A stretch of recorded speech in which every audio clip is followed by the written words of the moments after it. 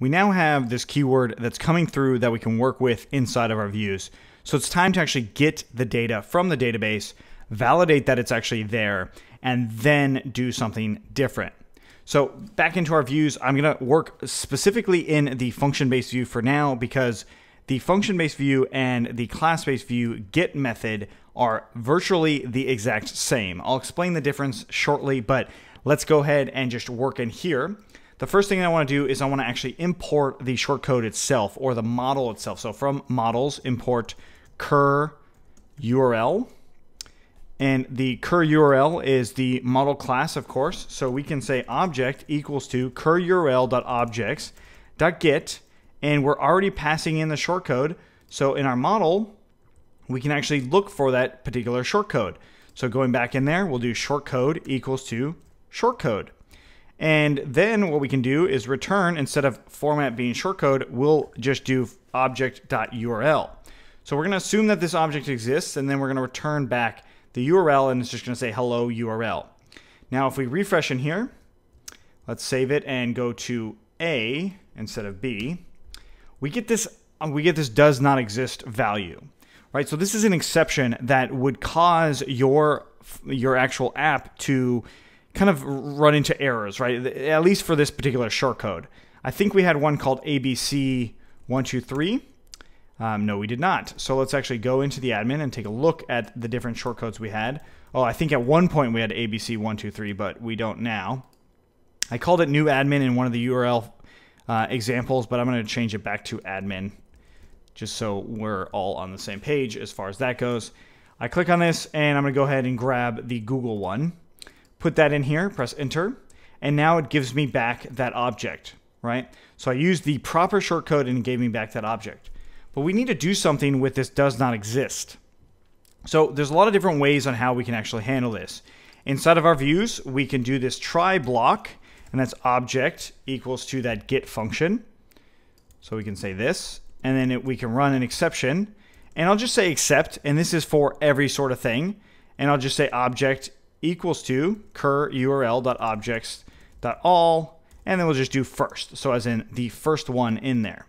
And that right there will then replace that error. We want to get rid of that line at 11 because the try block is here. Replace that error, and that's what happens. So what just happened was it put the code inside of a try block, and it caught all exceptions, any kind of exception, and then it was going to do that specifically. This is okay, it works, but it's not the best method. Another method would be QS, as in query set, get URL.objects.filter now, and we'll do shortcode __ I exact equals to shortcode.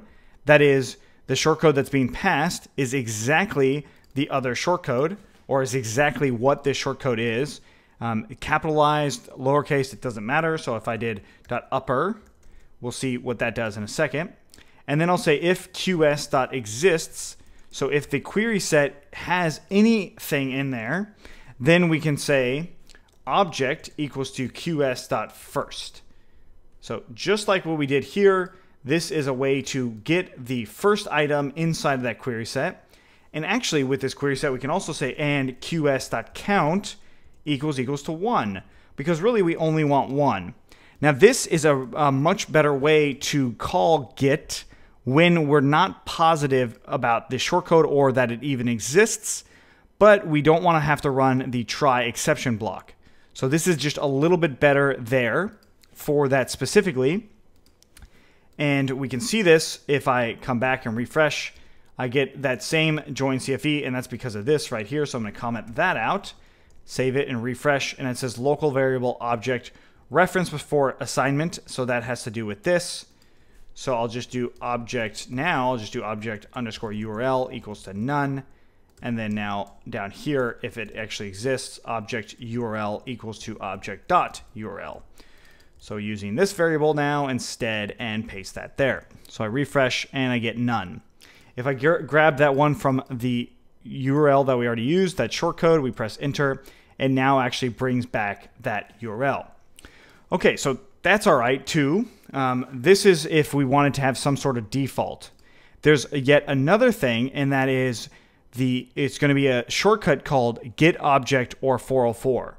So we're going to come in and import get underscore object or 404.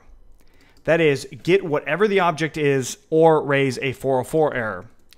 This is probably the best one if we don't want to have a default action or another action that would happen if it didn't exist, except for a 404 error. So let's see what I mean by this. And I'll say object equals to get object or 404. I put in the class that we're going for, and that's cur URL. And then I put in the name of the actual query that we're trying to make, or we could just do the name of the field, and we can set that equal to the past field or the argument. That is, this shortcode is this one. This has to do with the field itself. So again, if I change this to ABC, this would be ABC, and then I would have to change this to ABC as well. All right, so hopefully that part makes sense. But anyway, so let's change that back to shortcode, and this is now the best way to get our object, at least for what we're about to do. And again, I'm going to have to do something like this, and we'll comment this out for a second, save it, refresh in here. Google's still coming through, but if I put something else, it now gives me a page not found. It wasn't the exception error like we saw before. It is now just page not found.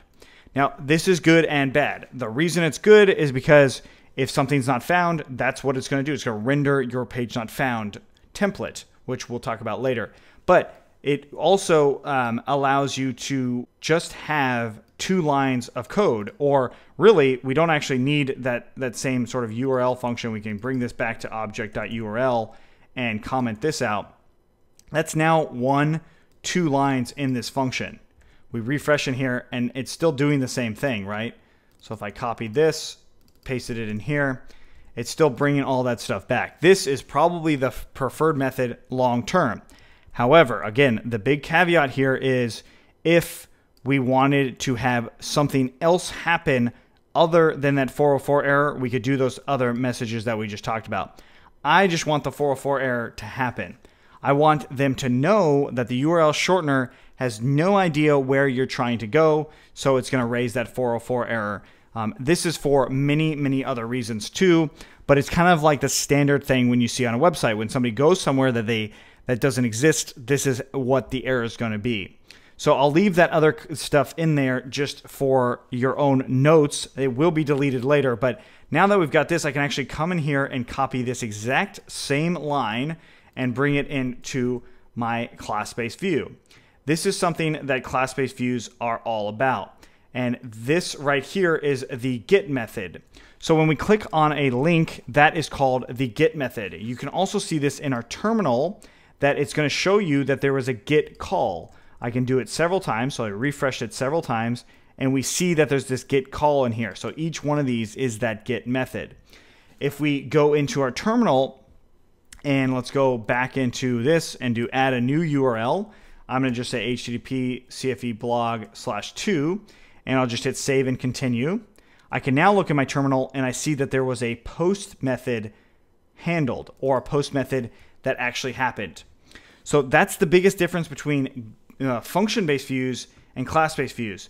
Class-based views, you have to explicitly write the method you want to handle. So in this case, I am now having it so my other class-based view, or this class-based view, can actually handle a post method. We're not going to test that specifically, but this right here is how you'd handle a post method, where the function-based view will handle get and post methods, or in fact, any method by default. So we can print out the request.method. We can print that out at any time, or sorry, lowercase method. So request method, we can print that out every single time. So if we go back in and refresh, we'll see that it says get. We also see the terminal itself logging that it was a get method. But if I press it out, we see get every time. Or I could obviously do something like print method is, and new line, save it, refresh, and we see, there it is, method is. Okay, so that's like essentially what's the difference, the main difference between that. Although class-based views are more portable, that means that we can move them around a little bit easier than function-based views. but they also take more code to write. So sometimes there's a trade-off for using them. So if we actually looked at this function-based view, and I'll leave the notes, I'll actually leave this as notes just all the way at the bottom into 3 quotes, and just so you guys can see that later. But I want to just clean this up so we can compare the two functions and the two ways of doing it. So assuming that this post is not here, we've got 4 lines here versus 3 lines. So the 3-line one is actually more efficient, and therefore you might end up doing something like that. But again, class-based views are more portable, so they both have their pluses and minuses. Okay, so we did a lot here, but we aren't quite there yet as far as how this shortener works.